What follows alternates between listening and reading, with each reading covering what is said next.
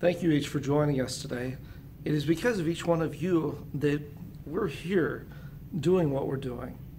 Now, as we continue to study together, let's remember that it's studying together to connect with Jesus that we're all about. Jesus continues to call us moment by moment to connect with him. And then from there, he shows us what needs to be done and tells us to go, to do, and to bring others with us as we continue to do what he's called us to do. As we go into this next week, let's remember that as we continue to study God's Word together. God bless.